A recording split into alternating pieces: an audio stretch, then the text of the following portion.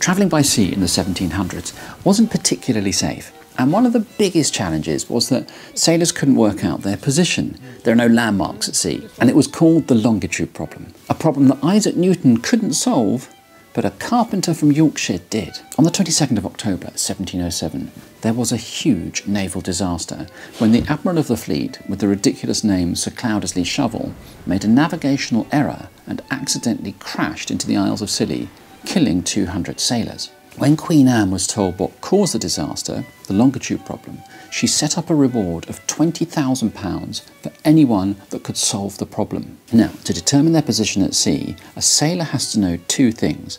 They have to know their latitude, or their distance from the equator, which is quite easy to calculate because the Earth doesn't spin in that direction, and they have to know their longitude, which is how far east or west they are. But the Earth is constantly rotating in that direction. That was why the problem was so difficult to solve, and if you get it wrong by just a few degrees, you're miles off course. When news of the prize reached Barrow in Yorkshire, John Harrison, who was a carpenter with an obsession for making clocks, thought he could solve the problem and win the prize. If you could make a clock that was accurate enough to lose only a few seconds a month and work at sea, then you'd done it.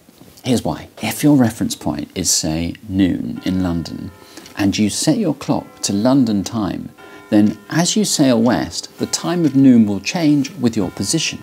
If you can rely on your clock to keep London time, then you'll be able to work out your longitude as you sail east and west. The only problem was, no one had ever made a clock that accurate. Most clocks at that time lost minutes per day, and the most accurate clocks relied on pendulums, which don't work at sea because of the movement of the ship. Isaac Newton said such a clock could never be made, but Harrison had other ideas. Over 30 years he made the H1, the H2, the H3, and finally the H4, which was a pocket watch. It was a masterpiece. On its first test voyage, it lost 5 seconds in 81 days. It's one of history's greatest inventions and changed how we travel the globe forever. So did he win the £20,000?